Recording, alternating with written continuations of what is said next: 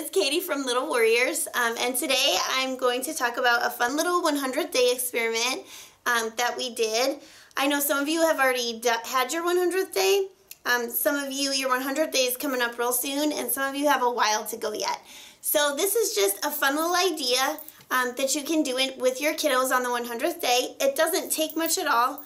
All you need is a container of some kind. We used chocolate chips. We had pretzel twists and some mini marshmallows.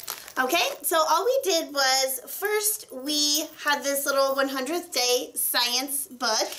And the first thing I did was at the beginning of the year we introduced science tools. So the kids just use their science tools all the time. And at first I gave them just like one mini marshmallow, and they used their science tools to observe it. So they just would pick it up with their tweezers and take a closer look and use their 5 senses to tell me what they noticed about each object. We said how it felt, what it looked like, what it sounded like when we dropped it, and how it smelled. So after we observed each object, then we came up with a question. So you just kind of guide your kids. After you talk about the vocabulary, we talk about what volume is and how it just means how much space a 3D object can take up. So we talk about what volume is, and after that I just guide them into making our own question. So our question was, which one of these things would take up the most space in our container? So that was just our simple question.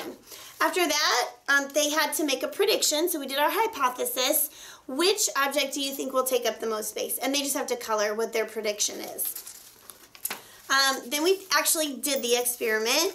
We went ahead and I had just made it real fast and easy. I had 10 kids line up, and then the 10 kids, each one would drop in like 10 chocolate chips. So then we did that 10 times, so we're reinforcing groups of 10. And then afterwards, after each object, we would color to show how much space that object took up. And then the last thing we did was our conclusion. So at the end it just says they have to fill in which one had the greatest volume, and then it says think about it. If they all had 100 pieces, then they should be equal. Why did they have different volumes?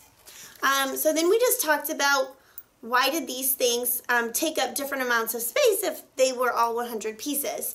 And since they had already observed closely the different objects, they were able to come up with a conclusion that they took up different amounts of space because they were different sizes. Okay, so it was just a fun way to reinforce counting to 100, doing groups of 10, to reinforce our science tools and our science vocabulary. And it was a good way to just kind of bring your science, math, and literacy all together for your 100th day of school. So if you like this experiment, you can check it out in my Teachers Pay Teachers store, and don't forget to share it on Facebook. Thanks for watching.